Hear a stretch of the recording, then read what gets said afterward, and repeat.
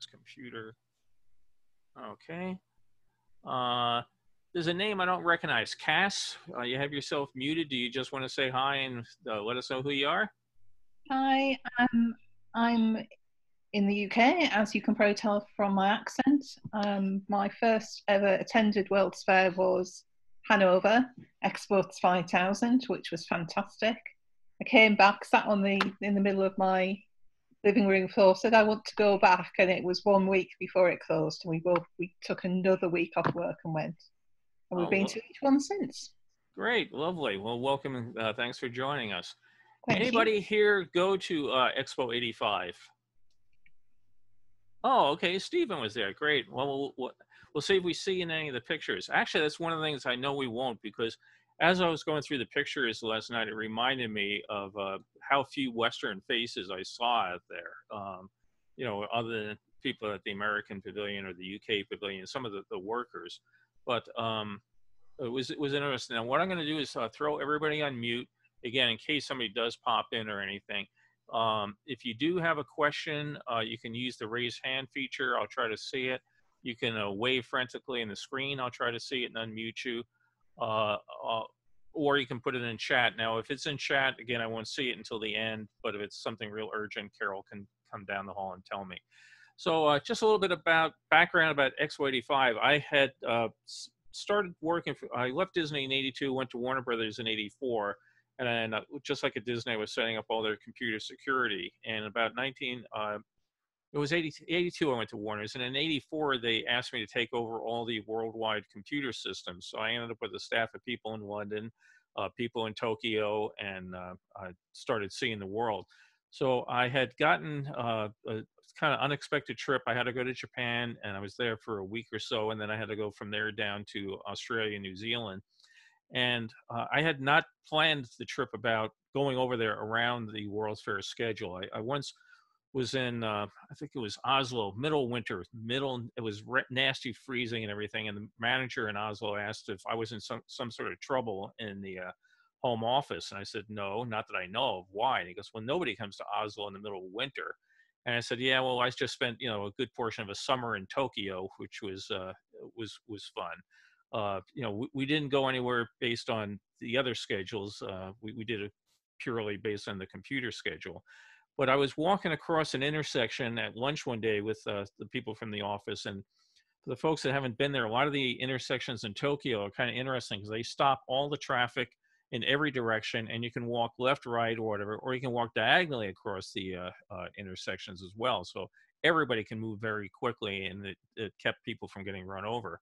And as I was walking through the intersection, I had all these giant electronic billboards, which just like the things you see in Blade Runner and everything.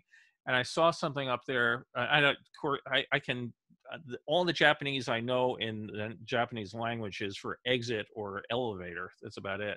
But I saw a word I recognized, Expo. So when I got off the sidewalk, I asked somebody, "What's that about?" And I said, "Oh, World's Fair. Didn't you say you liked World's Fairs? How come you're not going?" And I said, "What World's Fair?" I said, "The one in Tsukuba." And I said, okay. And it reminded me, I had heard something about a World's Fair coming up at the 84 World's Fair in New Orleans, but I had never had any plans at that point in my life to go to Tokyo. And next thing I know, I'm there. So I said, how far away is it? And they said, oh, about an hour by bus. And I said, okay, where do you get tickets?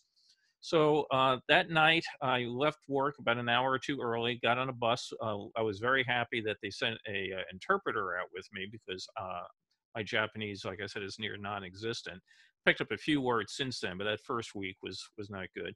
And it's one of those things you always remember. We took this bus ride out there, and they had a song playing on the bus that it was a karaoke version of "We Can Work It Out," and they would say like, "Oh, if you need a place to eat, we can work it out. If you need a place to stay," it was this tourist company. After an hour of listening to this thing, "We Can Work It Out," I never wanted to hear that song again. But we finally get out there to Tsukuba, to Expo 85, and I was just blown away because again I had no planning or anything. When I went to the office that day, I had no plan I was going to be at a World's Fair that night. And it would be like if all of a sudden you drove to, I don't know, rural Pennsylvania and found they had built a Disneyland, in the middle of the Poconos or something. You'd be kind of surprised. So it was really interesting that main takeaways I had from it was that it was a fair of a lot of movies. I'll be going pavilion by pavilion, but a lot of movies. And the big thing was 3D was almost every movie seemed to be in 3D. And the thing they seem to go for is who can have the biggest screen. So some people would boast that they had the biggest, tallest screen, others the biggest curved screen, others the biggest dome screen. So a lot of movies. And what was really interesting was not a lot of it was done in English. So there were some pavilions I went through, and the movie would come out, and I'd have to ask the interpreter when we got out, what was that all about? They didn't do an awful lot of explaining to the Westerners, what was going on. But it was really fascinating. It was a very nice fair in terms of clean grounds. You'll see it was, part of it's pretty crowded, but it was kind of fun. So let me get into, let's see, share screen. And I will go and find my PowerPoint. And I will zip it up here to the very beginning. And I just moved a slide around. So, okay. So again, it was this Tsukuba is about an hour. I think it's to the northeast of Tokyo. Now there's a nice train line that runs out there. Back then it was going out by bus, but it wasn't too bad. Again, other than that song. The theme of it was science and technology for man at home. Kind of an interesting subject when you first see it. What's it going to be? And it turned out not to be just a love fest of the newest home electronic appliances or anything. There was an awful lot in there about nature and how man had to coexist with nature. There was an awful lot there about how the human body works, things like that. So it wasn't just a lot about things that you might see at home, but it was a lot of science and technology. Just for background, by the way, Tsukuba City had been built as a planned city, started in 1963, that the Japanese government decided to build this technology center out in what was the boondocks at the time, trying to convince technology companies to group together for synergy, that if you put a whole bunch of scientists working near each other, my company might invent something that your company would want to benefit. They'd been out there 20 years. They decided that Expo 85 would be a great way to increase awareness of their manufactured city, and it did have that effect. So let's see, map that you'd get in the tour guide laid out kind of a blobby plot stuck out in the middle of the city. Unlike many other World's Fairs, they did not have to get rid of an abandoned railroad. They did not have to get rid of any giant waste yards or anything else. It was pretty much land that they could build and do what as they please. They had maps that you saw like this around the property, and they went to what they called blocks. You had an A block, a B block, a C block, and they did them in colors. So you had a gray one, a kind of orange one, a blue one, and the signage for things like the information centers and everything were all themed to the color of that particular block. The signage luckily was in English, so it was easy enough. If you wanted to get from A block to B block, the sign would tell you. You can see down below, they had it marked in English and in Japanese. So we will hop around and we'll start at A block. And again, this is the sort of things we'll see in A block. They had a mixture of pavilions that were built by individual companies or countries, and they also had ones that were built by the Expo Corporation. So in this particular one, you see 8, 9, and 10. 8 was the United States Pavilion, but 9 and 10 were interesting because these were buildings that housed a large number of the international pavilions. And this is where folks that went to the 64 World's Fair may remember that Robert Moses made a horrible tactical error. The Bureau of International Exposition says you're not allowed to charge rent to the international exhibitors. Moses decided he would, so most did not come. Here they did exactly what the BIE wants. They built buildings that housed groups of countries, and as a result, you had a tremendous number of international participants, some of them very small. I mean, you look at some of these, Nepal, for example, in this. There were some countries that had never exhibited at World's Fairs before. So it was a very interesting combination of these international displays mixed with these giant industrial ones. And this is just taking a look through the area. Again, what I love about World's Fair is so much, not just the exhibits, but also the architecture of the building. That's the United States Pavilion way in the back. We'll take a hop around. So as I said, I'm not going to go through each of the pavilions, the international pavilions, because they kind of pretty much look the same. They were all in this one big building here in this section. So you'd have Belize, you'd have Brazil, you'd have Costa Rica. They were all in this giant building, but you decorated the outside, puts up signage, your national flag or whatever, and you try to have people come in. And they had the sort of displays you might want, expect at these. Why you'd want to come to Costa Rica, what our tourism is, what our economic thing is, what you could buy from us, that sort of thing. So they were all interesting. Again, a lot of them were in Japanese only, so you'd have to walk in and kind of figure out, what you're looking at. But it was interesting to because they did have in some of these they did have small snack bars or things like that that you could sample the wares of that area. It was kind of interesting. But most of these things were done by the bigger companies. So kind of interesting. As you can imagine, Japanese companies were all out trying to outdo themselves. So just like the 64 fair, you had GE trying to outdo, General Motors, everything. Well, here you had Hitachi, you had everybody else going in it. As I mentioned, films were a big thing. If you look here, you can see this building is sort of circular. Well, inside you had 4 screens and an audience that rotated. Sounds like the Carousel of Progress. The difference was the screens, the movies were shown on the outer wall, and the inner, you walked in, you sat down in the theater, and you rotated, but it was the core of the theater that rotated and took you around to see each of the movies. And there were, each of the movies was 5 minutes long as you went through it. And it was kind of interesting. It was again a 3D movie, and almost every film there appeared to be 3D. It was a real big thing.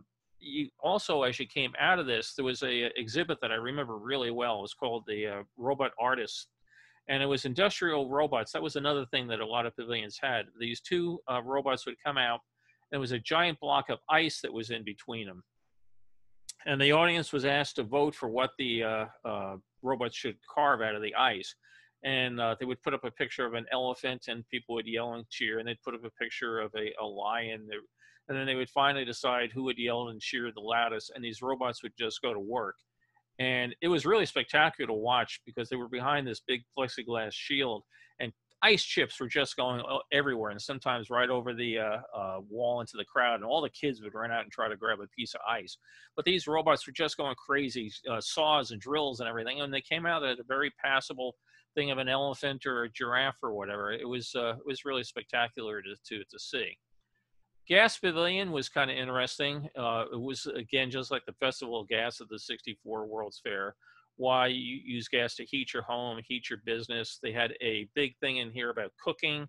So gas was a big thing for coming and cooking, because in Japan, a lot of people have been still cooking over charcoal, or other natural flame sort of things. They were trying to get people used to the idea of gas in their kitchens. One of the things that was interesting was this ball, this orb at the front of it. It's hard to see in this picture, but it's lit, and that white sort of thing up at the top is actually the gas that's lit up, and it would kind of ripple as the wind blew through the site. This thing would take on a kind of undulating shape of all these little gas jets. It was just kind of a neat thing to see. This is a kind of general view. One of the things they had was an awful lot of these shops selling souvenirs all over the place, and for me, being a World's Fair fan and the souvenir shops, it was a deadly combination. I had to remember, though, boy, everything I get here, I have to take back to Australia and New Zealand with me. And my interpreter said, "Oh, we can mail it back to the States for you." Well, I was a very happy camper with that. But it was just kind of interesting, because this is just so typical of the sort of bazaars or markets you might find all over the rest of Japan, with everything being sold, not just inside, outside, but lots of colorful banners and things to kind of draw you to their shop. 2 interesting things here. In the background is the Sony Jumbotron. I'll take a look at that a little bit later. But in the front is the HSST, which is a high-speed surface transport, a maglev train. And it was a real big prediction on how trains now, the bullet train and everything else, are going to be replaced with magnetic induction systems. And then we're going to float on a cushion of air and not make contact with the ground. This was a really tough one to get a ticket to. They did it just like a airport, if you remember, old style boarding pass, and you were told what time and where to go for the thing. And it was a kind of neat train. Again, the technology has never taken off to the level that they had hoped to. It turned out to be a very energy inefficient system. It requires a tremendous amount of electricity to actually make it work. But it was kind of neat to going.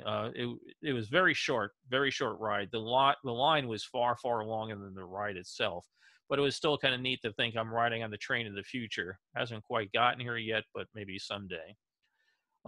We had other pavilions. Again, some of these I will have a terrible time if I try to pronounce them all. But this is Ibaraka. This is the prefecture that Tsukuba City is in. So this was the host county or parish or whatever the U.S. Equivalent would be. And they would try to have people come in to understand why they should move their companies to Tsukuba. It was also a nice area because it was air conditioned. It was kind of hot and humid some of the time out there. But the pavilion had a nice lounge area where they had movies.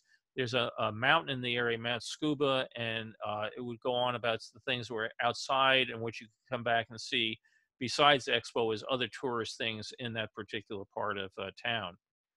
Then the Mitsui Water Theater, we have Toshiba we'll come back to on the left, but Mitsui Water Theater was an interesting one.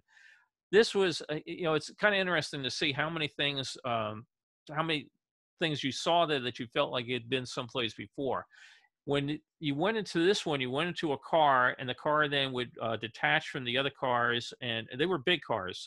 It was just like going to the Energy Pavilion at Epcot. You would go and sit in it, and there would be a movie, and then your part of the theater would move. It would go to another theater and take you around on a tour. And at the end, they had a movie. It was done on a 200-foot high screen of water. And it's sort of like what you see if you go to the Disney parks today with Fantasmic. And it was a show all projected against this thing of water. So it was kind of interesting. Another thing that was a sort of thing that made you feel like deja vu is that you first went in, they gave you a whistle and told you, hold on to the whistle, you're going to need it at the end. So the movie involved a boy and his robot, a lot of robots at Expo 85. This boy and his robot are out, and they're taking an adventure, and they come across a skunk that's drowning in a river. And the boy can't reach it. The river's too wide and raging, but the robot is afraid to go out and into the water. So the boy starts whistling to the robot to give it courage, and they ask everybody else to go and take your whistle and start blowing it. So it's sort of like, I remember when I first had my first Broadway play ever was Peter Pan, and there was everybody telling you to clap to bring Tinkerbell back to life. Well, we're all blowing whistles like mad to get the robot, and the robot did go out and did save the skunk, so everything worked out well there. This was kind of an interesting one. This was done as a 3D Sumitomo. The effect here did not work as well during the day. At night, it really did look like that yellow box was just kind of floating in air. But inside, they had a 3D movie, again, 3D everywhere.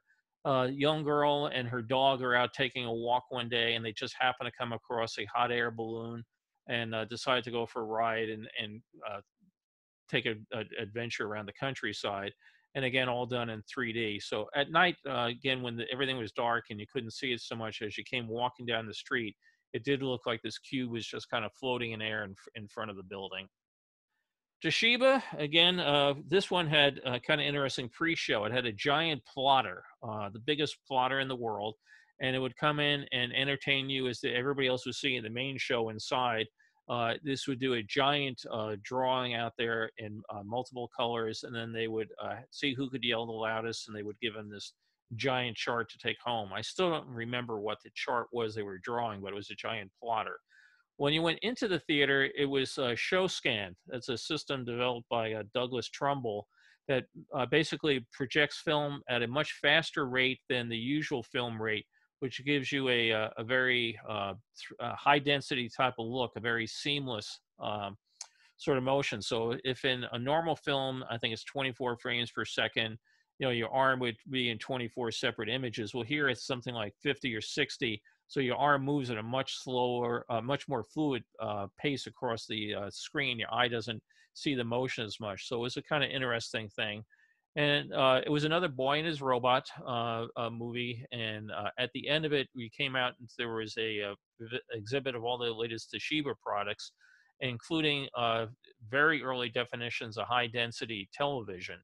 Uh, they had a kind of interesting thing back at the Sony Pavilion building in downtown Tokyo, where you had what they called your electronic window on the world. It was the first HD TV I'd ever seen. I think it was only something like $12,000.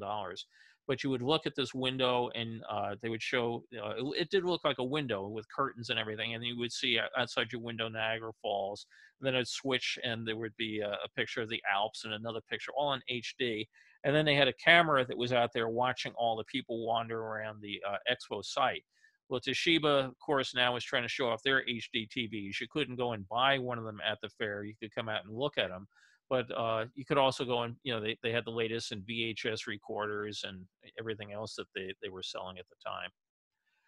The UCC Coffee Pavilion was, as you can imagine, all about coffee. Not being a coffee drinker, it wasn't one of my big ones I spent time at. But you could go into, and they talked about how coffee is grown and harvested, and you could get a free sample, which I remember were very, very small cups. And if you liked it, you could go over to the coffee bar, which would sell you very big cups. But UCC is not a name that we generally know here in the United States, but it has exhibited successfully at a number of Japanese World's Fairs, and is very popular with the public over there. United States Pavilion. This was kind of a disappointing pavilion in some ways. The architecture is kind of interesting. It's a suspended ceiling. It's sort of like we had seen earlier, Expo 67, the German pavilion, where you put out some poles, you hold up the ceiling by the roof. It gives you a lot of space in between. Well, what was kind of disappointing was that it was a pavilion that the United States government said, we don't have money to build exhibits. We're not going to build exhibits. If anybody wants to exhibit, you got to exhibit on your own. So they went to companies like Texas Instruments. Matter of fact, for me, this was the Texas Instruments Pavilion. I think I have a next one's inside. Yeah, everything was computers. There was some stuff that was interesting. There was the days of music synthesizers. And a fellow would sit here, he'd show you how he could click notes on a keyboard, move things around with a very easy, or very early rather, mouse and a pen sort of combination. And then he would hit the button and the synthesizer would play the song he had just conducted. Or he could go to a keyboard, he could play something, and then the system would instantly play it back again because they had recorded it. But it was really basically, that was it. Computer technology. I was very disappointed. Like I mentioned earlier, you go to Costa Rica, Belize, or wherever, there was a lot there on why you would want to come to their country. I can't recall anything whatsoever in the United States Pavilion that would tell anybody from Japan why they would want to have come to the United States. It was purely what you could buy from the United States, what we're going to sell you. It was really disappointing. There was a movie, I think it ran about 12 minutes. It ran nonstop that did have a little bit of that. But for the displays themselves, to me, it was really disappointing and a very tacky thing. I wanted to come out of there and practice speaking like a Canadian when people asked me when I was from. And I had a lot of people ask me where I was from because, as you'll see in these pictures, you don't see very many Western faces. When you came out, there was the American Gift Shop Garden. In the back, you could see some of the participating companies that were there. DuPont Japan, Polaroid, Texas Instrument, TRW. Again, a very technology oriented pavilion, not one that was anywhere near like what we had seen at, say, Expo 67, where it was really about American history, the American culture sort of thing. They had, Expo 67, a big thing about Hollywood, a big thing about the American elections, about, American dolls and toys and that. Here was all about electronics. But outside, again, off to the right is one of the information booths. As I mentioned, everything was kind of color-coded. They were really big on pictographs, so you could kind of see that it was a question mark. If you had a question, come over and, talk to us. A lot of the other shops outside selling souvenirs. We're going to go into B block now. And again, the same sort of thing. You had the buildings in the center, well, 12, 13, 11, 12, 13, and 14 are the national pavilions. Not the same sort of design necessarily as we had seen in the A block, but a bunch of the foreign pavilions in the center and the ones around it. So we'll take a hop around here. Australia was interesting because they had a lot about why you'd want to come to Australia. They had a lot more space than some of the other international exhibits. And one of the big reasons was they were getting ready to host Expo 88. So you can see over on the right-hand wall some of these symbols that are known for Expo 88. You could go and get your picture taken over there, sticking your face through the center. But inside, they had a model of Expo 88, why you were come to Brisbane, why you'd like to see it. And it was a big eye opener for a lot of people as far as, Japan is not all that far. It's, 8-hour flight or something. So they got, I think, a lot of advanced business or interest out of it. Belgium was also interesting. They had not had a upcoming World's Fair, but they had had a prior World's Fair. So I really got a kick out of this topiary figure of the atomium sculpture, the theme structure from the Expo 58. It was kind of neat to see that growing there. And again, I won't go to all the international pavilions because they were all in one giant building that was pretty much the same, but they would, again, decorate the outside. You'd go in. And inside, if you were in the UK, the Great Britain Pavilion, there was a thing here. They were just expanding the tube out to Heathrow and that. Actually, I think it might have already been open by then, but the whole big display about the underground, it was things about British cars, that sort of thing. Or you could go over to France and they were all into, you could get the latest perfume or scarves or that sort of thing. So again, you can see what they did with the interior space of their pavilions to try to personalize it and make it unique. The EC, now we know as the European Union, back then the European Community. This was the whole idea of getting everybody together, take down the national borders, take down tariffs. So this was explaining how everybody would be coming together in one giant European community to benefit all of them for their technology and for their their free trade. Fujitsu, one of the Japanese companies, very interesting sort of a kinetic sculpture up at the top there, like we had seen at the Festival of Gas back in I'm sorry, the Tower of Light back at the 64 World's Fair. As you walked in, almost all these pavilions had a pre-show to kind of entertain you while you were waiting for the main event. This particular one was kind of interesting. You would write something out in handwriting, they would stick it into an optical scanner, and then they would translate it into other languages. So they would have people, write down their name, their hometown on a piece of paper, put it in, and they would announce where they were from. And then they would come and say, "Oh, look, there's somebody that's not from Japan," and had me write something down. I wrote, Bill Cotter, Los Angeles, and it translated. So they wanted to prove that their scanner could read English, it could read, katakana, kanji, all these different character sets. So it was kind of interesting. Then you went inside. There was a giant dome. They call it the Cosmos Dome, and it had a 3D film. This one was unique because it was all 3D, computer generated 3D. Excuse me. So again, you went in. It was billed as a giant science fiction adventure, and you had a powerful robot inside. But when you came out of the 3D film, they had this giant robot that was it was massive. It really was, and they would show you how powerful the Fujitsu robot was because it would do curls of a 200-pound barbell.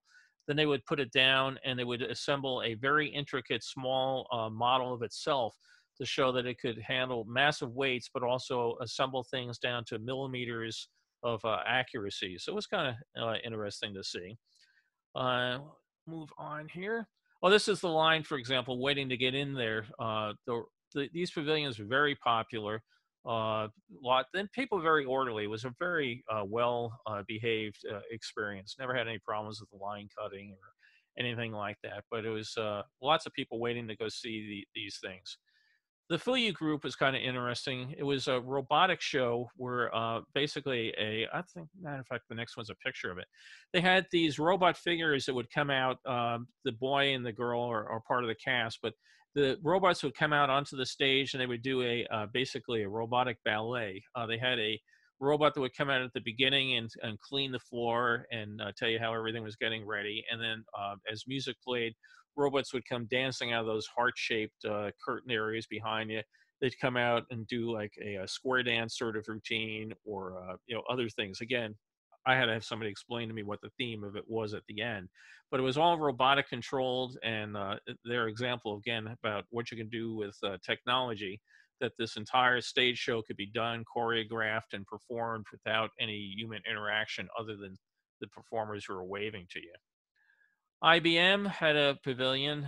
As you can imagine, what was inside there, the latest, greatest computers. IBM Japan being a separate subsidiary than IBM United States, most of the emphasis was here on how they had adopted computers to handle Japanese language, also Chinese language, word processing, that sort of thing was. It's hard to believe things like word processing were still just taking off in 1985, but it was a big thing. And again, they had a database just like other World's Fairs. You could put a date in; it would tell you things that had happened at that date, sort of thing. This particular one, let's see, I'm trying to remember which pavilion this was. Maybe I have another picture coming up. Sometimes I confuse myself. Well, okay, we'll go into this one here.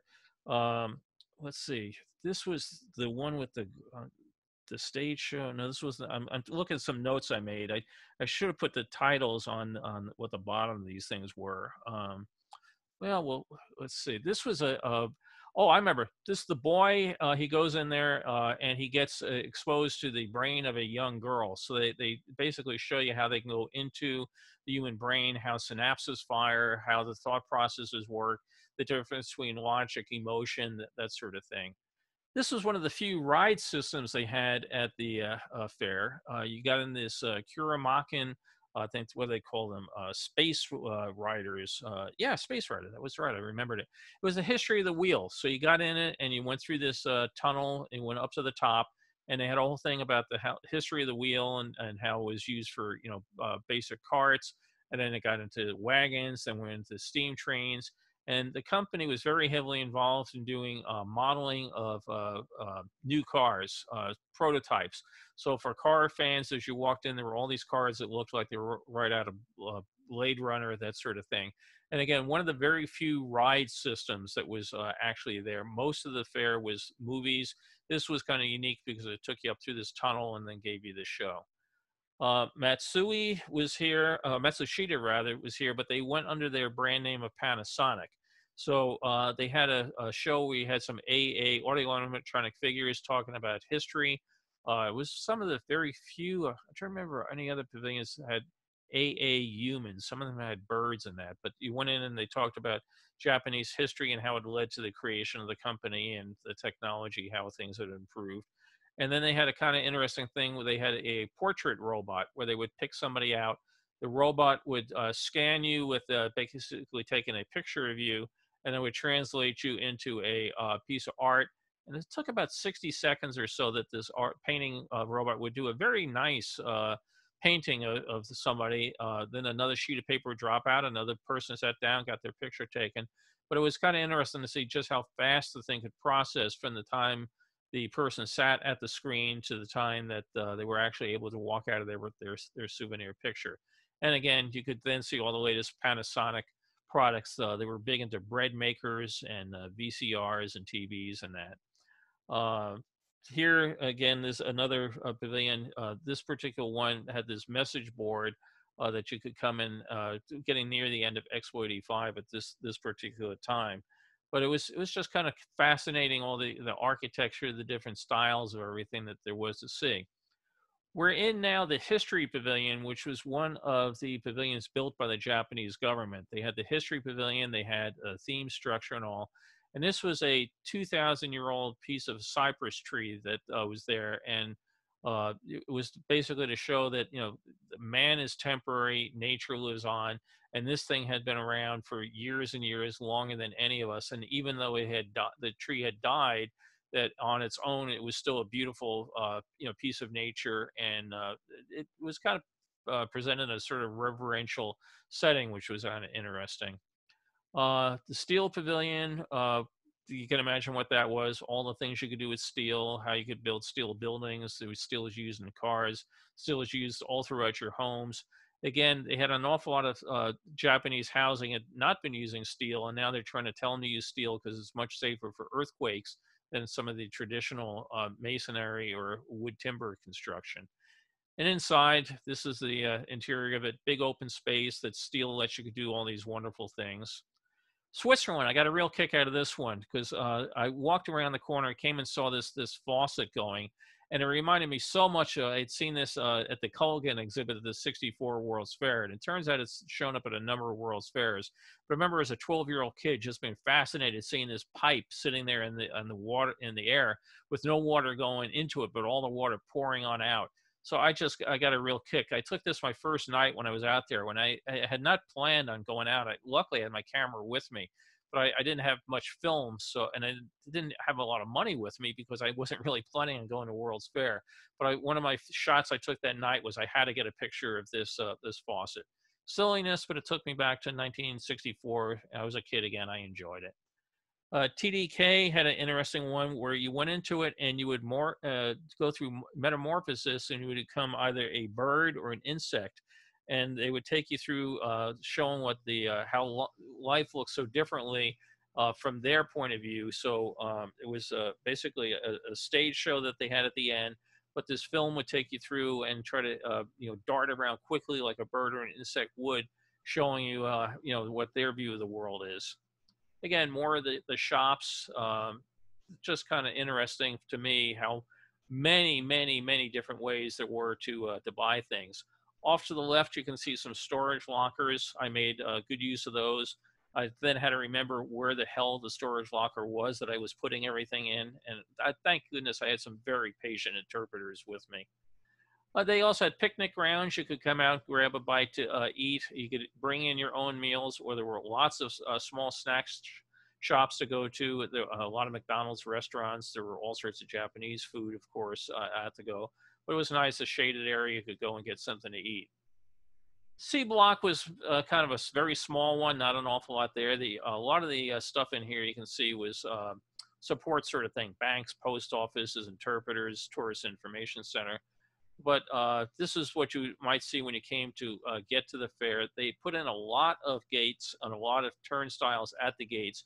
They had learned from the folks that had done other World's Fairs that it was very important to get as many people in as fast as possible to create a great environment. So they really went way out of their way. And other pictures I have show this area absolutely mobbed, but they could have this thing backed up with people 150 deep and have everybody into the fair in about a 6-minute window. It was amazing how fast they moved people through it. So it was well received.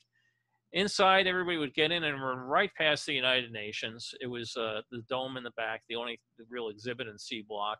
And it was about the history of the United Nations, the peacekeeping parts of it, things like UNICEF, things they were trying to do as far as promoting better agricultural programs, particularly in Africa at the time. But it did not get a lot of traffic.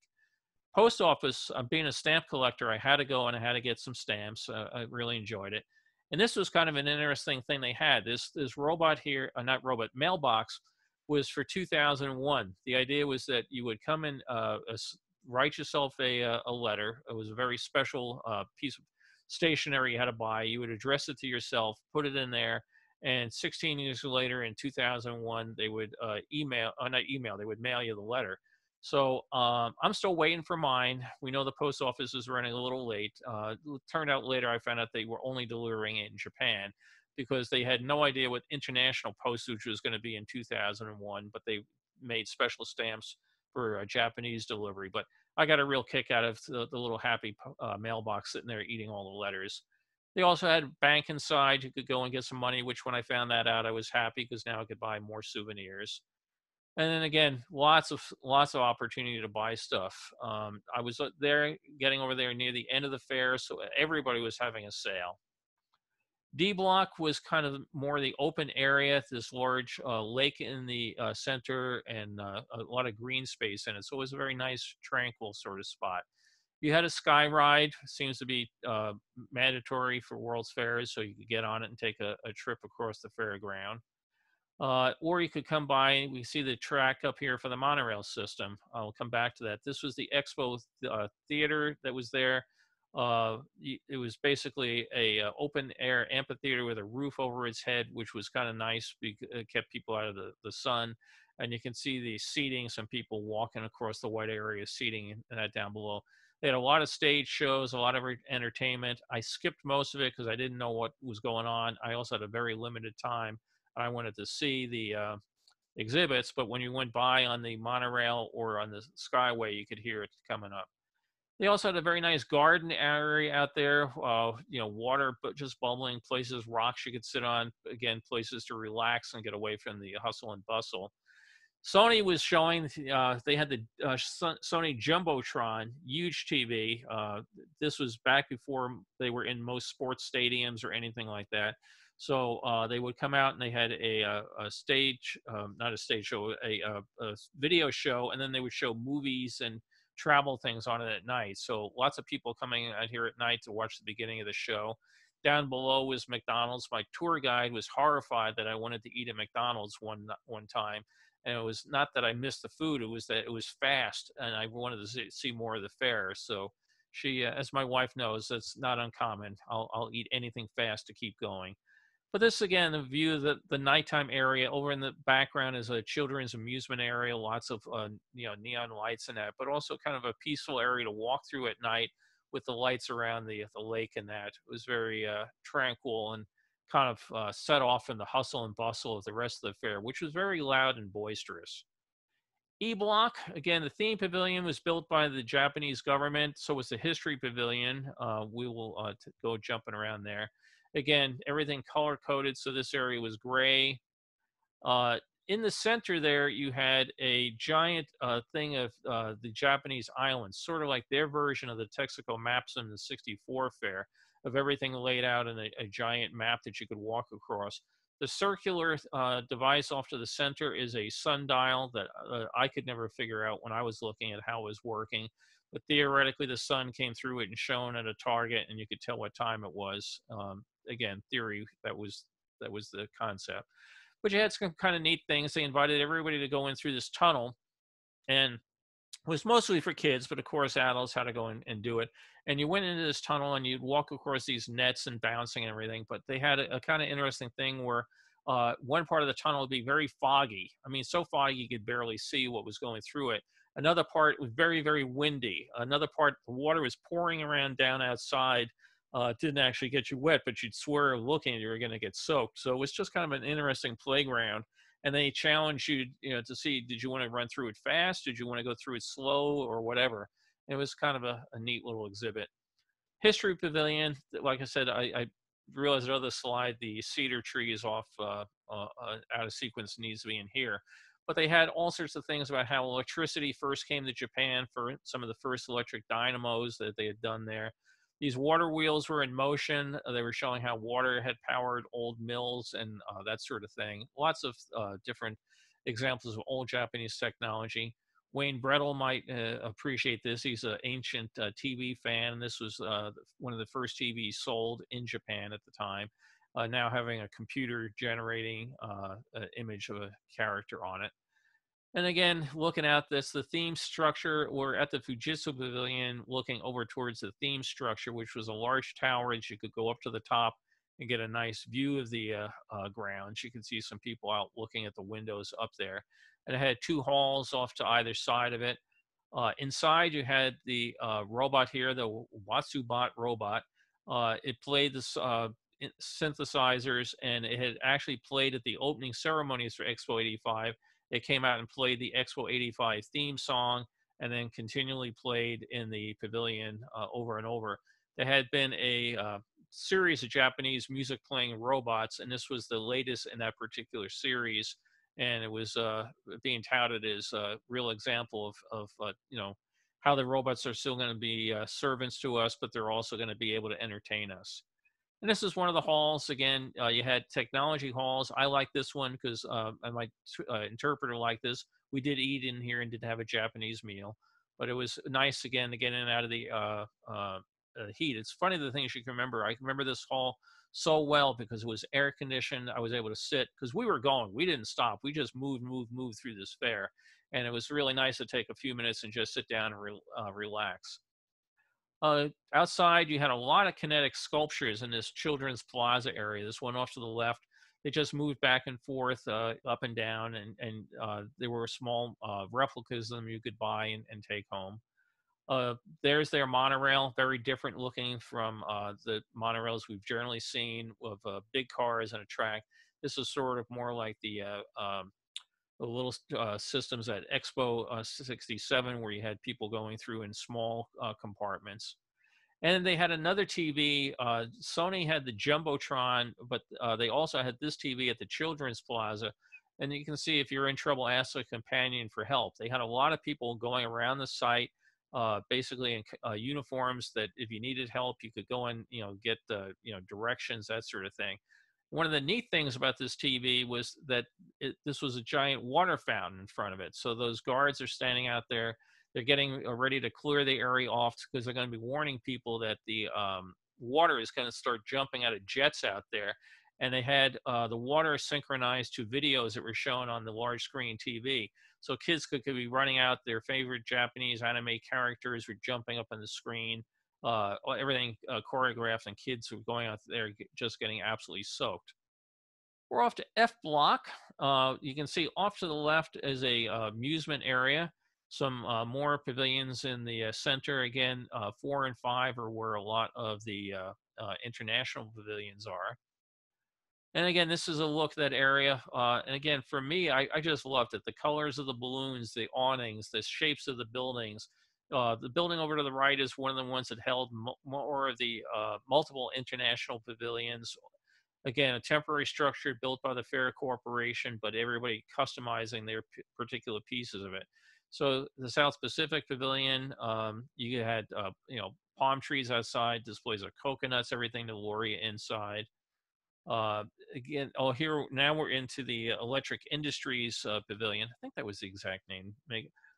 Electric Power, yeah.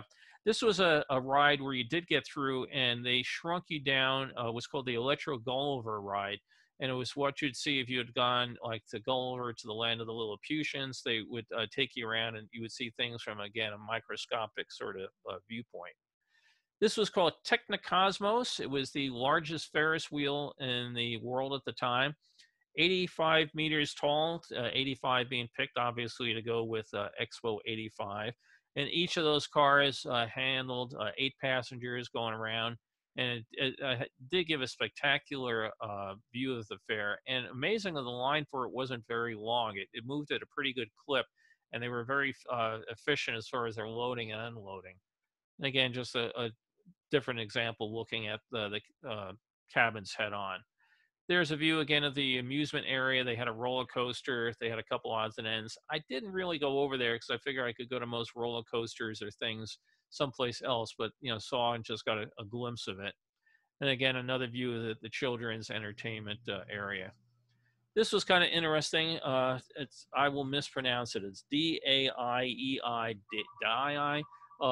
It was basically called the Home of the Poet.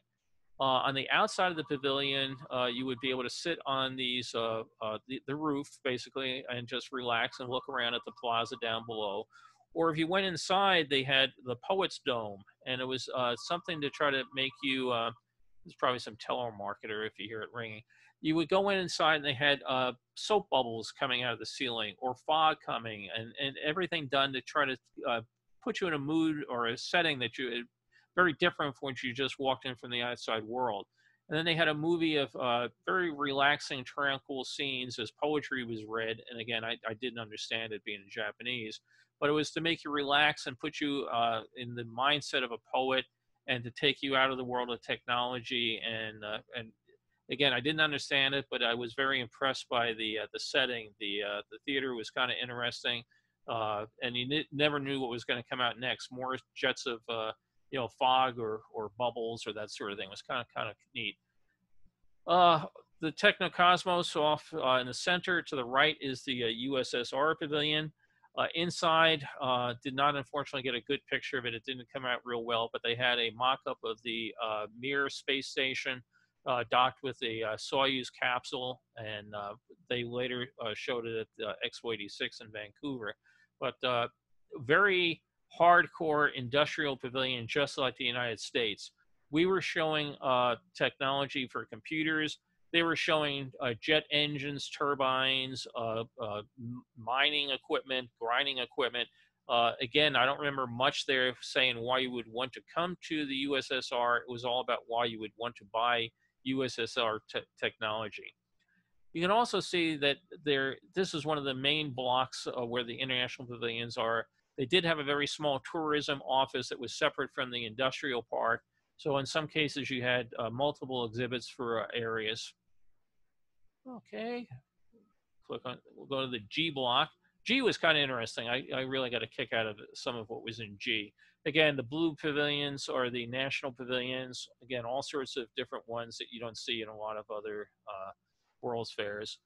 Again, this is an example of that custom block. You had Korea. They had a huge display. I think it was over 100 TVs inside in Korea. And again, you walk in, they'd be showing you Korean history and also Korean technology.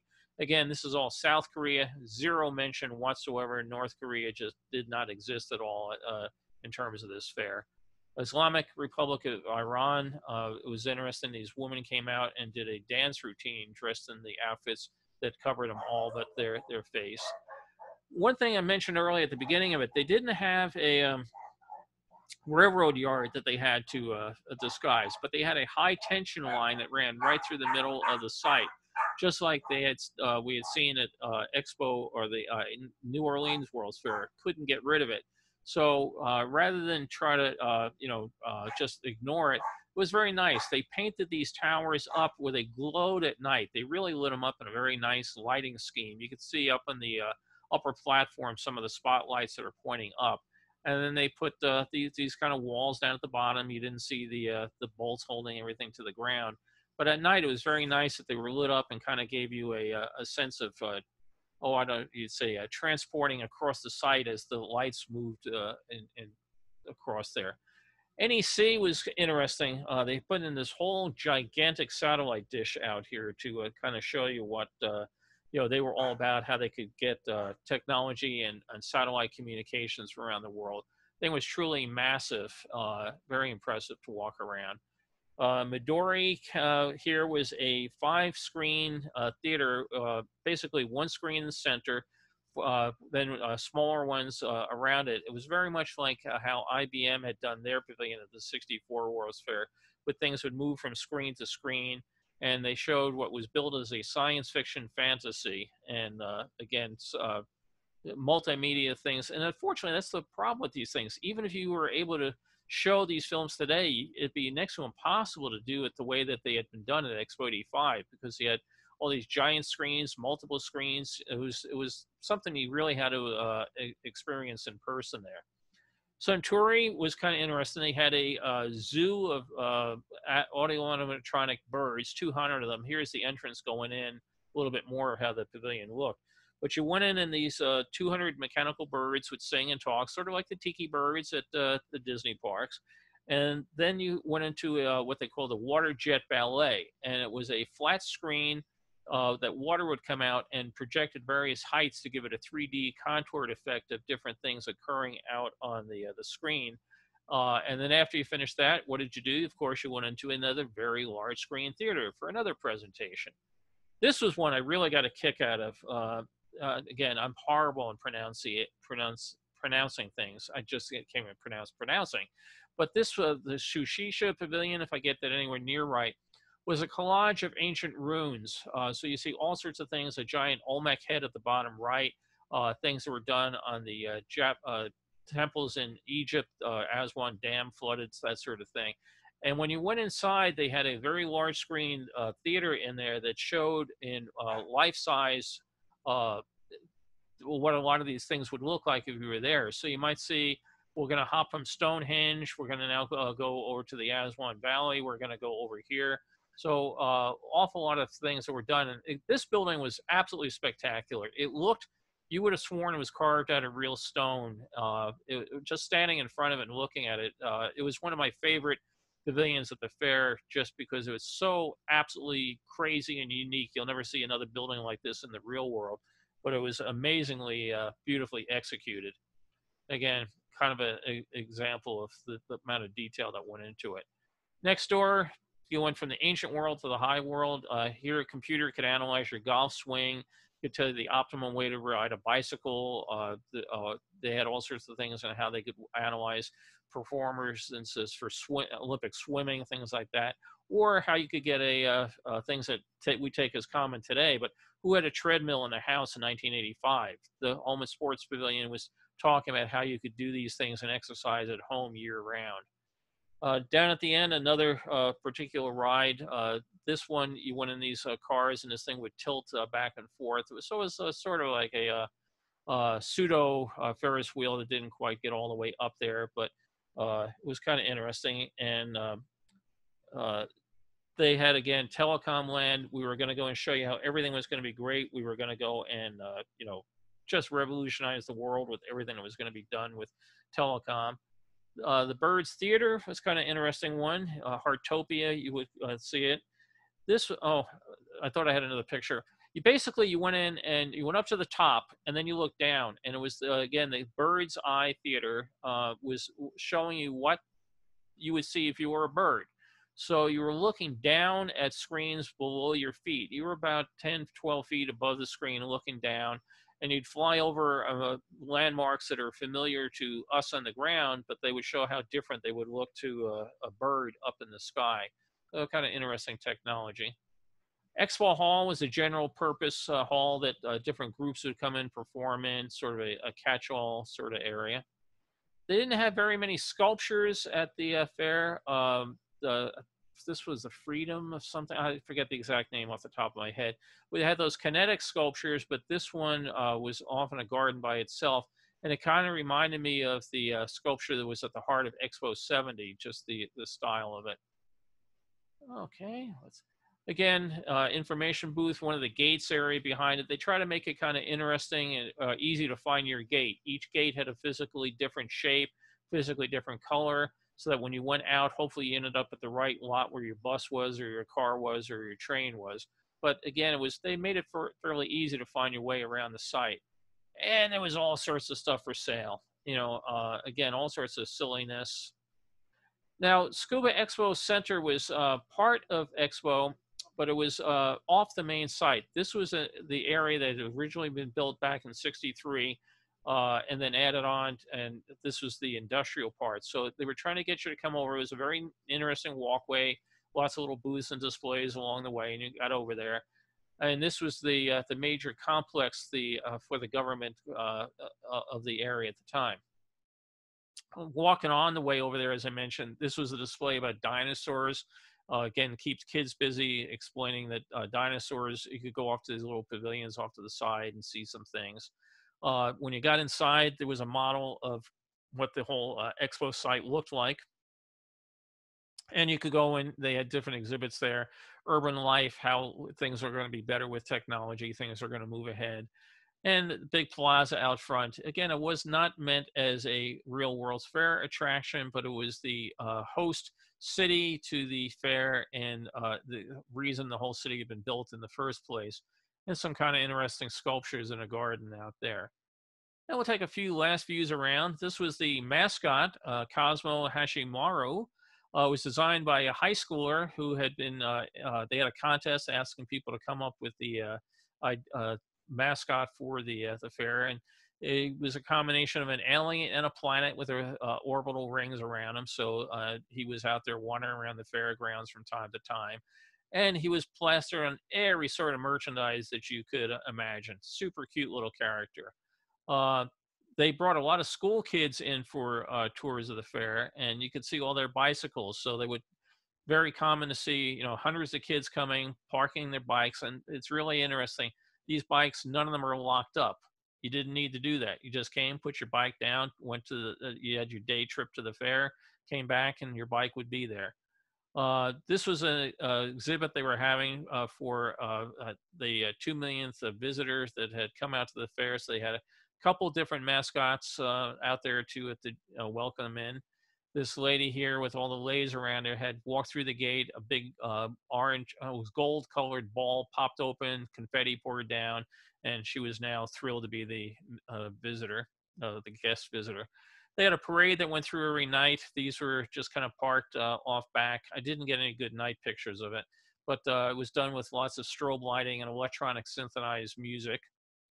Interpreter Center, my guide joked that she would like to go in there and get a job, because now, after she had learned so much about Expo, because it was her first time there as well, she was one of the secretaries at my office. She was joking that she'd like to go get a job there because she had such a good time. You could get your passport stamped. Unfortunately, I didn't have a passport. I had only bought a day ticket, so I don't have an Expo 85 passport full of stamps. This was kind of interesting. Outside the U.S. Pavilion, Fast Pass. We all know about going to a Disney park today and getting a Fast Pass to come back at a particular time. The first Fast Pass that I know of was at 64 World's Fair, where IBM gave them out, but you could go and get a Fast Pass for a show here at Expo 85, walk up, put your passport in it, and it would tell you when to come back. Also, they had all the restaurants and everything, but they still had, vending machines all over the place stacked around. And I got a kick out of like the one here, Pepsi, that you could also, in one half of the machine, you could buy a nice Pepsi, and the other half, you could get a Nescafe coffee. So different things we didn't have at home. Again, the sign's sort of explanatory. They sold a lot of postage stamps to pay the money for things, and they put in lighting facilities for it. Again, here's that sculpture I mentioned earlier. And again, Randy Lopez on the call. I think Randy would recognize this sort of style from Expo 70. And again, this is not me, or not my tour guide with the souvenirs, but it just showed some people were buying even more stuff than I did. So that's a look at Expo 85. I will, again, for folks that are new, worldsfairphotos.com, I will put the link to this talk up there on the site. All the other ones are there. I will stop the share. And let me see what we have here for comments. Okay. Okay. Let's see. We have had some problems with Zoom crashes. Would you mind telling us what interested you in this presentation? That was me, Bill. Sorry. Oh, okay. Okay. So you're saying to somebody in the waiting room. Okay. Yeah. Great. When did the U.S. stop sponsoring Expo Fair participation? It was really after the New Orleans World's Fair that they said, we're not going to do this anymore. They had already made a commitment to Expo 85 that they were going to build the building. But after that, they said, anything you're going to go off and do, you're going to have to start getting private donations to do it. So it was just recently that the U.S. Rejoined the BIE. They had stopped paying their dues. The BIE carried them for a number of years, finally chucked them out, and then they've let them back in. But that's why almost all the pavilions lately have been done funded by private money. Okay, let's see. Two parts of the U.S. Pavilion, the corporate and theater and the theme. Let's see, I'm just scrolling down here. Yeah, Stephen said there were two parts of the U.S. Pavilion, the corporate and theater pavilion, the theme pavilion, which explored computing and AI. And yeah, that's pretty much my memory of it as well. I don't remember anything, and maybe you do, Stephen, as far as travel or anything else like that along the way. I don't think. Stephen, do you remember anything of it? Yes, I do. I worked on it, actually. Oh, you did? Okay. Yeah.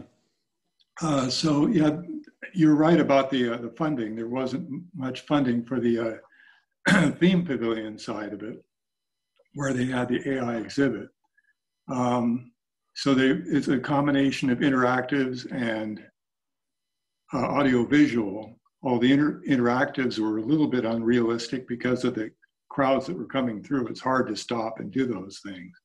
But one of the things that I remember that intrigued me was the guides. They were American college students who spoke Japanese. They were Japanese majors. And for a lot of people that visited the fair, it was their first encounter with an American, people that came from rural areas. So it was really fun to see the communication between them, that they could talk and share ideas. Yeah, it was interesting because I had a couple times people would come up and want to talk to me, and you didn't want to be rude, but you wanted to go see the fair, and people would, can remember somebody coming up to me a different time. I was in Japan. I was walking across a street, people everywhere, and somebody came and made a big thing they needed to talk to me, and I said, can I help you? And I said, yeah, are you from America? And I said, yes. Oh, you must know my friend Don Lancaster. No, do you have any idea how big America is? These people were so fascinated. We went on I think it was the same trip. Yeah, it was the same trip. We went out to Tokyo Disneyland, and there was a fellow that worked for me, Bob, guy named Bob, big, tall British fellow. He was about 6'1" or so, and a big guy, and very blonde, almost white hair.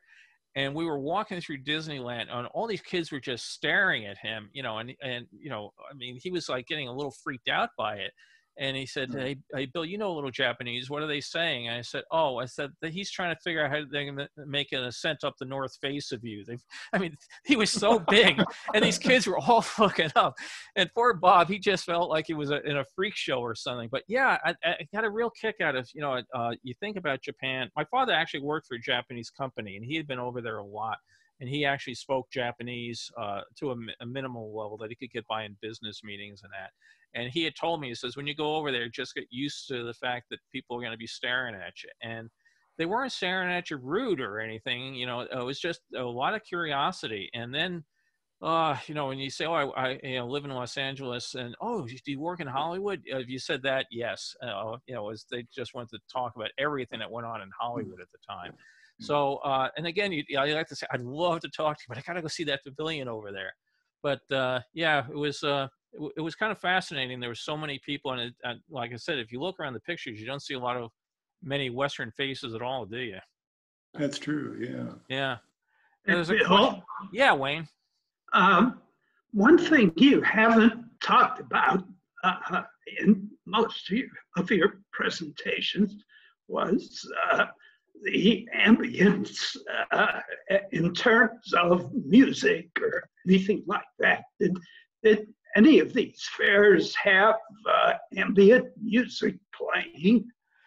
I don't remember much. It's funny. I was just cleaning up my library yesterday, and I came across the giant tape reels of the ambient music from the '64 fair. So kind of apropos.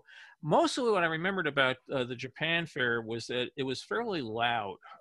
If you may think about it, if you go here in the United States, generally, if you have an announcer in a movie or something, say, at the Ford Pavilion, you'd have Walt Disney, Henry Ford. They would be, the dinosaurs, the age of it was very calm, presented sort of thing. If you go to Japan, my recollection of it was, there's dinosaurs, there's everything, you got to go see it. It was loud. It was a lot of, animation in the voice and everything. So as I walked through the aisleways, like I said, there were people, buy my stuff, no, my stuff. And I guess that's what they're saying. I don't know, because it was Japanese. But there was a lot of noise. I don't remember background music going through the fair so much. I do remember announcements being made at particular times, and again, I asked my interpreter one or two times, and she said, oh, that's about something that's being held at Expo Theater or Expo Hall or something, or one time was a lost kid. But I don't remember a lot about background music, but there was a lot of music in all these shows, all the movies. Matter of fact, I thought at one point I was buying a CD, and I have it somewhere around here, and I thought I was buying a CD of music from the fair, and it turned out it's a CD with Expo 85 printed on it and absolutely nothing on the disc whatsoever. So that was maybe that was their ambient music. Maybe there was none. Somebody asked a question about the 3D exhibits. Do they require eyeglasses? Yeah, they had every type of, no quick shutter eye ones, but they had polarized ones, color ones, and again, that you would put on, give back, and walk out. I was thinking earlier when I was reminding myself of stuff today, think about whistles. You're taking a whistle and you had to give the whistle back. You wonder how they sterilized them or clean them. Of course, now with COVID, you wouldn't even want to touch a whistle, let alone share a whistle. But yeah, everybody had 3D glasses. You would go and, just like at the Disney parks, throw them in a big bin, as you came off the ride. But I don't remember any quick shutter ones because I think the logistics of that would be a little too much. Most of them, if I remember, were polarized, but a lot of 3D movies. The Kuramakin ride system looks like an Omnimover. Yeah, like I said, you'd feel like you'd seen a few a number of these things before. Solar powered boat outside Panasonic could be. 3D TV systems, yes, there were right, everything. How many hours I spent at the fair? I went a couple times. Basically, I was supposed to go down to Australia, New Zealand on a Saturday. I said, no, I can go on a Sunday. So I can go out here and go after night. And gee, I can end work early on Friday. If we work really, really hard, I can get done. Who'd like to go to the World's Fair with me? So a couple of the staff people said, you know, we could actually work on the bus on the way out there and then work on the bus on the way home. And we could work when we were standing in line. So, okay, we'll declare Friday a work day as we go to the fair. So that kind of worked out well because it was actually interesting. It's like people that lived in New York that never go to the Statue of Liberty. These people were right there. The World's Fair was there. They never got around to going. But when me, the dumb gaijin, said I want to go out to the World's Fair, okay. So we'd be standing in line and talking about something, and, you know, how we were going to do this new computer system or whatever. And we go something else come out, where were we would pick it up again. So we were able to write off our day at the fair as a business expense. Worked out well. Yeah, Midori looked like golf balls. You know, again, a lot of inflated, or not inflated, but, you know, buildings with big empty space inside for all the theaters and domes and that. And Joey had his hand up. So Joey, what can we answer for you? Oh, hi, Bill. Someone had asked me, first of all, if I was related to Joey Vento of Philly, the Cheesesteak King. And no, I'm not. And reports of my death have been greatly exaggerated. So that's for Scott. The other thing I wanted to ask, Bill, were there any Japanese film companies there, like Toho? I know they're very big in Japan. No. Did they sponsor anything or film anything? Did you see film crews? I didn't see any film crews. When I was out there, it was getting near the end of Expo. Again, I had just not planned my particular trip at any particular time. But Right. there was, I don't recall anything from the film industry being out there, people taking pictures of it. And I don't recall any exhibits, you know, just like, you know, here in the United States, I don't remember Warner Brothers Pavilion or anything. It was pretty much an industrial sort of fair. And like I said, an awful lot of, you know, things for the Panasonics, you know, the Toshibas, the Fujitsus, that sort of thing. Right. Right. Okay. Not a lot of Japanese car companies too. I mean, if you notice, there was no Toyota Pavilion, no Datsun Pavilion, you know, no Honda Pavilion. Again, this was structured towards things that you might find in your home. The one, the Kuramakin one, they did have a whole thing of concept cars, but I don't remember anything as far as, you know, Honda motorcycles or anything else like that. Right. Okay. Thanks, Bill. Sure. Any other thoughts or comments? Yes, Randy. Yeah, my experience going to Asian World's Fairs was similar to yours as far as standing out as a Westerner. When I went to Expo 70, there were a lot of people from very rural areas of Japan, and they actually would ask for your autograph, and they would ask to take a picture with you. Yes. The same thing, I'd be trying to get into line like the Mitsubishi Pavilion, which was a very long line. And I couldn't get into the line because people were stopping me constantly, you know, asking for autographs and pictures. And then the same thing about, you say you're from Los Angeles. I say Long Beach, well, they didn't know where that was. I said, well, near Los Angeles.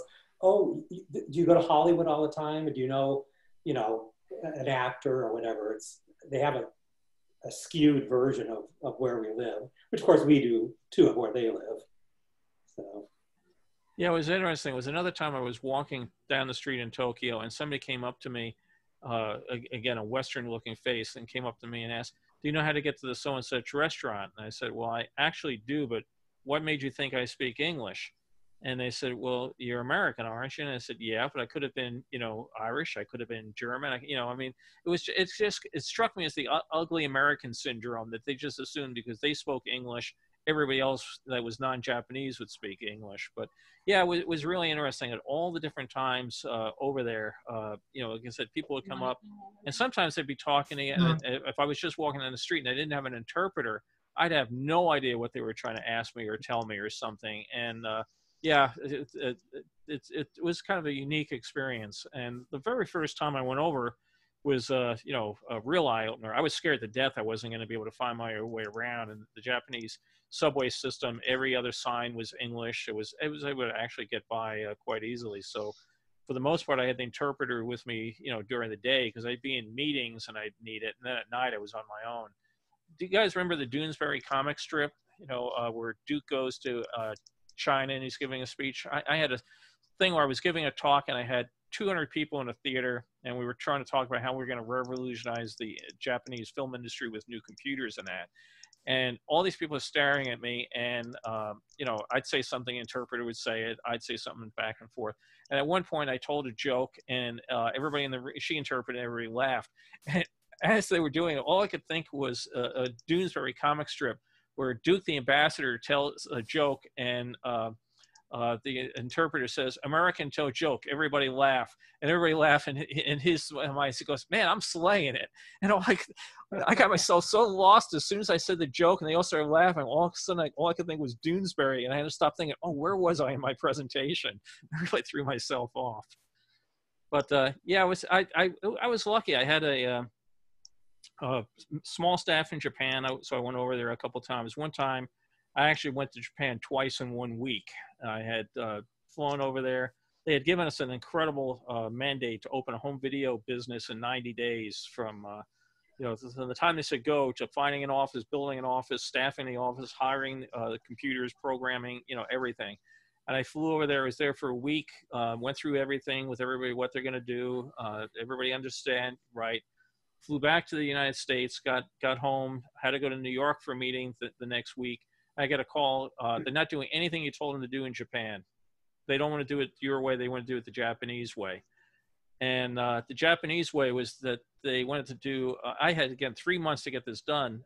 So they wanted to go off and do a project that was going to take about 3 years and do it in 3 months. And their whole idea was to hire a massive army of people to do it. So I flew into New York, back to Tokyo on a Sunday, and Monday was a holiday called Golden Day. And I called them all into the office and said, "Do you really think you can hire so many people and get this all done at the same time?" They all said yes.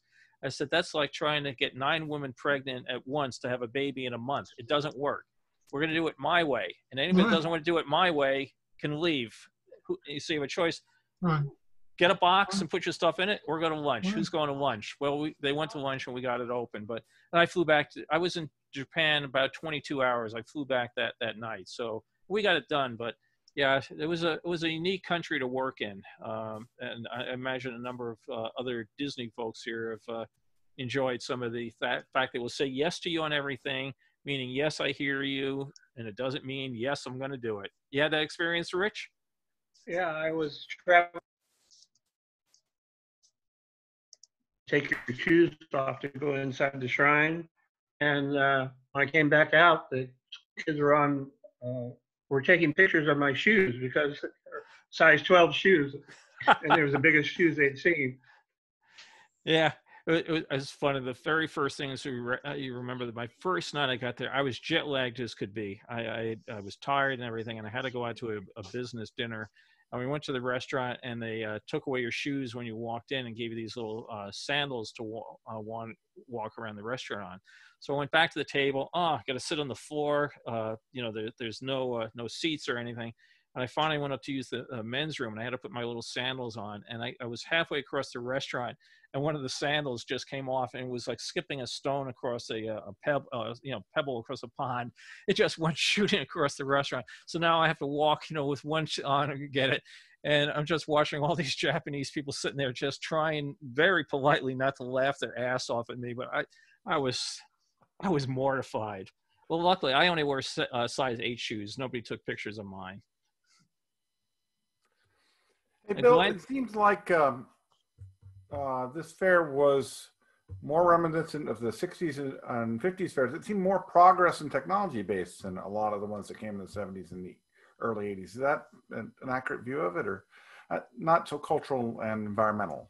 Well, it was a lot of technology, which again is a technology city. There was one of the pavilions, I forget which one it was offhand, which was kind of interesting. That they tried to blend technology in with history, and their projection was that video phones were going to take over the world, just like the Bell system. Everybody's going to have a video phone, and they went back to show how life would have been at the turn of the century if you had a video phone. So you would talk in the video phone to the corner grocer who, do things. Then you would talk to the blacksmith guy about, is my horse ready yet? And all on video phones. It was kind of a really weird, combination of things.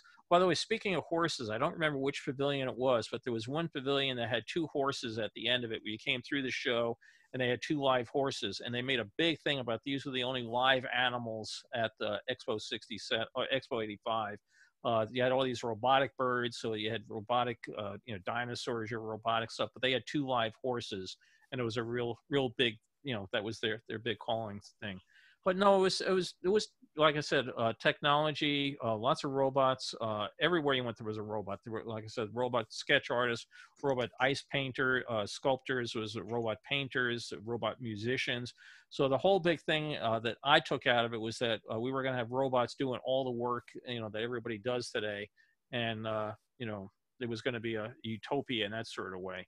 So I do remember a lot about music synthesizers. Again, different pavilions. So it was an interesting experience. Again, particularly because I had no idea, that I was going over there. I didn't have any study or history or anything. It was just like, oh, you want to go to the World's Fair? Wow, yeah, I'll sign me up for that one. So it was a fun experience to just stumble across. Glenn, did you work in Japan at all?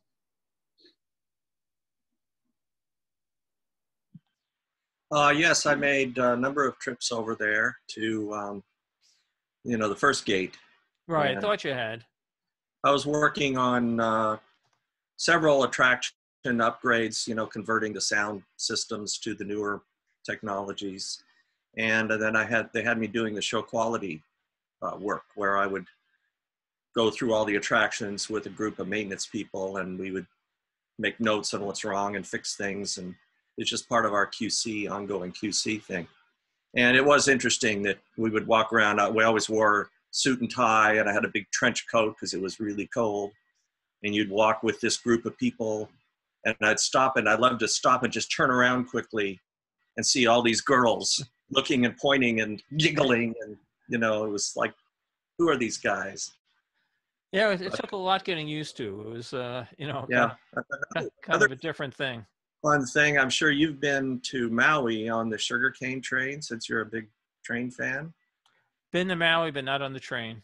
Well, there's a little sugarcane train, and my wife and I were over there, and we were sitting waiting for it to go, and I got up to take pictures of the cab, and I come back, and there was a group of Japanese tourists, men, all taking turns having their picture taken with my wife, sitting on the little. So yeah, they love us, I guess, and they were great people, great fun to work with. Well, I enjoyed all my trips. The only thing I didn't like is we go into a conference room, and everybody would be sitting there, and it was just like the Old West with their gun on the table. They all had their cigarettes on the table. Oh yeah. And I hope they've changed that. I haven't been over there since the late 90s, but that was the only thing that was pretty hard to take, was all the smoking. Yeah, the smoking was horrible in our office. It was really interesting. We had, for whatever reason, somebody's computer broke, and I took it apart to look at it, and it was disgusting. I mean, the amount of, and I said, how long you had this computer? Oh, a year. I mean, it was absolutely fouled up inside with tobacco stains, and just like I said, everybody smoked. I remember we went one night to of all things, a German beer hall that somebody wanted to go to, and the smoke in there was unbelievable. I finally had to leave. It was just, I've never been any place that anybody smoked as much. And by that point in time in the United States, they outlawed all the cigarette vending machines that we used to see all over the place. And in Tokyo, they were everywhere, just, cigarette vending machines, and everybody smoked like crazy. It drove me, I hated it. Well, speaking of the beer hall, And it's probably like that for you, but their culture is you never pour your own beer. They always pour into your glass. So your glass is never empty, and you can't possibly leave with an empty glass. So that was their way of, I think, getting everybody really toasted. You know, I was lucky. As I mentioned, my dad worked for a Japanese company, and he gave me an awful lot of pointers as far as how to operate at Japanese meetings. And he said one of the rudest things you could do is take somebody's business card and just put it in your pocket. You know, that Right. you would go to a meeting and you would hand it, and you know, hand it with two hands, then take theirs and all. And I had my business cards printed with you know, my name and title on one side and the Japanese translation on the other side. And they were so honored that I made it easy for them to remember Kata-san's name, you know, by doing it. But I remember it was very helpful for me because I'm horrible on names. I can forget somebody's name as I'm shaking their hands. But now I would sit in a meeting, I would lay all the cards out on the table in roughly the order of where they were sitting at the room. So when somebody would say something, I could look down and say, "Oh, yes, Barker-san," you know, and you know, remember who was who. So the business cards were a huge help to me. Well, they would call me Glenn-san, and I said, "Why don't you call me Baka-san?" And they said, well, laughingly, that Baka in Japanese means idiot. So it's like saying Mr. Idiot. That explains why they called me Barker-san the whole time. Damn, now I know. But a lot of us were on first names, you know, John-san and Kurt-san and people like that. Yeah, my office was more formal, as everybody went by last name. So it was, but it was it was an interesting experience. I like I said, I thoroughly enjoyed it, and you know, Warner Brothers was great because we stayed at all 5-star hotels, and you know, we just had a heck of a good time. So you know, I've tried to interest my family going back to Japan, and now when I look up the prices of it, God, it's scary now. Yeah, those days are over. Yeah, Randy. A couple of questions. One expo related, one not, or one's a comment. You were talking about the taking that computer apart and finding it all gunked up with nicotine or whatever. I worked for Western Airlines as a flight attendant from 1977 to 87, and Delta bought Western. But I can remember we were still flying 707s and 720Bs when I started. At that time, they were about 17 to 20 years old. And we'd write up a pressure leak at a door, let's say the one right door. Mechanic would come on, and he'd open the door and he'd say, "Your leak's right here." And what he was tracing was the trail of tobacco stains and nicotine and gunk that was being sucked out through that pressure leak. So he was able to find that just by opening the door looking for brown tar, basically. And the other thing was your pictures, the crowds at Expo look pretty formidable. I don't know anything about it. I didn't know anything about Expo 85. So last night I went on the BIE website. I guess the attendance was about 20 million, which is pretty substantial for a fair of that size. So I would assume that it was crowded pretty much day and night. Yeah, it was, and I made a mistake earlier. I said the 2 million. It was the 20th million visitor that was out there. It was crowded, but I was very impressed by how fast everything moved. They did a really good job with a lot of pre-shows. I don't remember anything that I stood in line for maybe more than 40 minutes, 45 minutes, something like that. There was no 2.5 hour waits for anything that I remember. And like I said, it moved very quickly. They had people got in, they stood in line, they behaved themselves. Thing I was impressed by was the very large plazas, the open walkways that I don't have any recollections of feeling claustrophobic or pushing through crowds or anything like that. That it was pretty busy out there. I do remember again the tour guide, when I said I wanted to eat at McDonald's the one night, she was sort of horrified. Because the one thing I do remember was a sort of formidable wait for food. You know, that there were not a plethora of food restaurants or whatever. I mean, there were a lot of things I don't know what they were serving. There was, you know, little hole-in-the-wall window type things. But for real restaurant sort of stuff, there wasn't much of it. So she wanted to go to some nicer thing, I think, again, because we were on an expense account. I said, I'm on a time account. Let's just go here. We'll go to a nice restaurant in Tokyo tomorrow. But the only thing I do remember having a congestion was, trying to get some food. But the rides itself or the shows themselves, because they were movies, they moved people in really quickly. They had pretty good seating capacity. They'd show the 10, 12-minute movie and throw the entire crowd back out again. So it went pretty quickly. Yeah, the Japanese, I think, have crowd control pretty, they do it well. I can remember first time I went to mainland China, took JAL to Narita and then transferred and flew to Hong Kong. And in Narita, it was both like 747, but it was like 20 minutes to departure time. And I'm telling my partner, it's like, they're never going to get this thing out on time. So they started boarding, it was packed full and closed the door right on time. They had turnstiles and you went through a turnstile. There was no agent there. There was an agent standing off to the side. If there was an issue with your ticket, the turnstile would lock, the agent would come over and deal with it. But people just went through like they were going on the subway or something. There was no scanning of tickets other than, you placing your ticket on the reader, not an agent taking it from you and scanning it. So I was amazed. There probably went 400 and some odd people onto a 747 in 20 minutes. Wow, that is never impressive. do that here. Yeah. No. Kathy asked, have I ever done a presentation in Tokyo Disneyland? No, I can look at that. I might be asking some of my Disney friends here for some help. I did go, I think about a half a dozen times, but I never made it to Tokyo Sea. That was done after I had left Warner Brothers, or at least I wasn't going to Japan as much. We tended to go to a country, put a computer system in, and then move on. And then I had a staff that would take care of it. I had 21 different countries that I had to deal with for Warner Brothers, so it was it kept me busy. I did I think about 2.5 million miles on American right now, and 1 million on United, something like that. So, yeah, it got to the point where, particularly England, I went to England about every 6 weeks for 12 years. And, it got to the point, I remember getting on the plane one time and the flight attendant, I knew right what seat I wanted on the upper deck of the 747. Because it was right there, easy shot down the stairs, out to the door when we landed. And I came on the plane, and the flight attendant was like, "Oh, hi, Mr. Cotter. It's nice to see you again." I said, "Oh, hi, Susan. Good to see you." And I said, "Is George up front today?" "No, he's got the week off, but he said to say hi. Harry's up flying left seat." I said, "Oh, okay."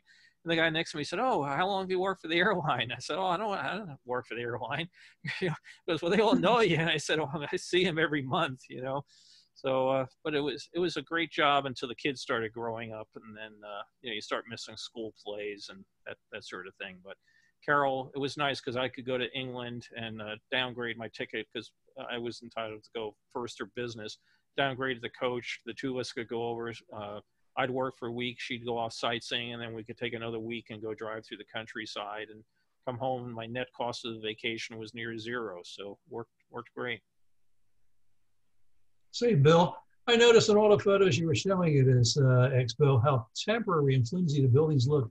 Compared to, say, New York City, what impressed me in New York was how massive and permanent they looked. They looked like they were built to last forever, which was a false impression. But in Tokyo, it looks like they could have torn that thing down on a weekend. Just looked like canvas walls on a thin metal frame, the way you put up awnings.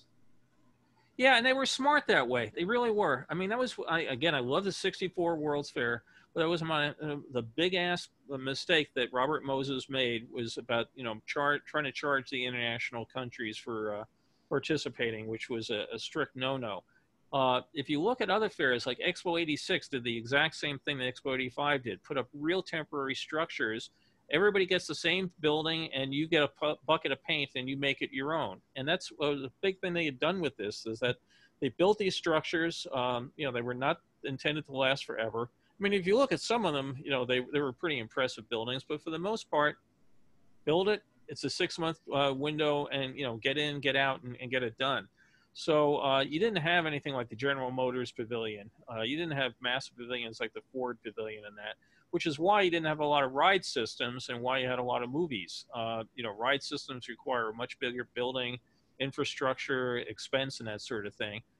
Movies you can do real cheap, real fast, throw a screen up, project it, and go. So they were pretty smart in what they had done. They had never intended to make any of this stuff permanent. I don't think any of it was left. You can still, there's a train now that goes out there, and they still have the major center, the ones I showed at near the end, and they have a pretty nice planetarium out there and some other stuff. But the fair itself is no sign of it. If you go on, I went on about a year ago. I went on a satellite view trying to pick my own way around, and there's just, oh yeah, okay, I guess that's where that was. So yeah, it was there, it was built, it was gone, exactly as intended. But they did do it right. They did have a tremendous international participation. Like I remember there was a Bulgarian pavilion, and I don't think anybody from America had ever gone to Bulgaria that I ever knew of, but you could walk in and see the Bulgarian pavilion. I don't know if they've ever been at another World's Fair or not, but they were really smart with that, what they did with Expo 85. Like I said, it's actually interesting. Other than, the U.S. pavilion, I hope nothing I said about not liking it was anything that Steve had worked on. The pavilion was nice. It was nice to see some other Americans and talk to them, and they were glad to see me and ask, hey, how's the news back home? But I was disappointed in, like I said, there was no big, like circle vision, 360 of America the Beautiful sort of thing. But it was really neat, just walking to different pavilions. Like there was one I walked into, and they had the concept was you would look at a computer screen, see a newspaper article that you liked, push a button, and it would print you that edition of the newspaper at your house, but it only print the articles that you wanted to see. And the issue was at that time, the computer screens were not high definition enough that you could actually read or do a lot of this on it. But the idea was that you could, and then you would also pay for it by the article you printed. But that was the sort of thing they were promoting at the time, that, personalized newspapers that, I'm not a big sports fan, so my newspaper wouldn't have the sports section. Why should I pay for a sports section I'm not going to read? And I just remember, predictions like that were cool. I was, it was a real whirlwind run from pavilion to pavilion to pavilion, but it was, I was so lucky. I mean, if I'd gone a month later, people have said, oh, it's too bad you missed the World's Fair. I would have been real upset. So, let's see, have to run like the second, okay, Tokyo Disneyland. Okay. We will have to see about Tokyo Disneyland, and maybe I will reach out to Glenn and others as far as that.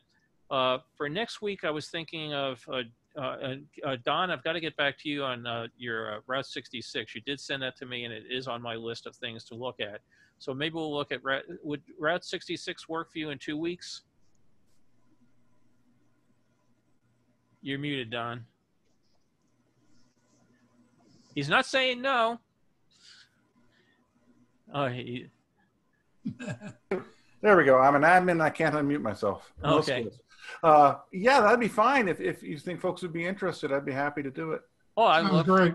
Yeah, we took a drive on Route 66, go see the jackalopes and all the rest of it. So yeah, I'd love to do it. Next week, I thought what I would do is do Disneyland as seen through vintage souvenir slides. When I did it the last 2 times for Disneyland, I did pictures that I took.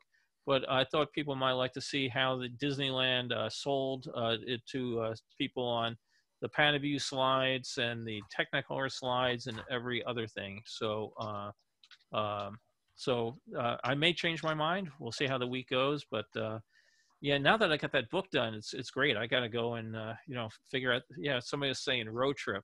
Yeah. Again, I've mentioned this before. If there's something in your own town, your own area, if there's something that you think people would like to get a kick out of seeing or whatever, like if you're in New York and you'd like to show us the wonders of Letchworth State Park, the Grand Canyon of the East, we can do a potpourri. There was a woman that I helped write a book on the 39 World's Fair that just did an author's thing this past week that was kind of fun to listen to. And I've helped a couple people with 39 books, and I think I'm going to try to reach out to them and ask if they would like to do a round robin about their books about the fair and stuff. So again, my email's on the site, or most people have it. Just send me suggestions and be glad to do it. So appreciate folks joining today, and hope everybody's weather cooperates wherever they are. As out here, we said we're going to melt this week one more time, it's been so frustrating. It's been really hot, but we can't even go and use the swimming pool because the air is unhealthy. And they tell you don't go in, don't go outdoors at all, and certainly don't exercise. So it's all of a sudden it's going to be really, really hot and cold, and I'm going to be, looking at the pool and saying can't use it now. So again, appreciate everybody joining. Hope everybody has a great week, and I will send out again, if you're not on the email list that I send out, I will post the link on the site the day before. If you do want to be on the email list, just send me a email and I'll put you on it. So thanks everybody and have a great day. Thanks, Bill. Bye, Bill. Take care. Thanks. See y'all later.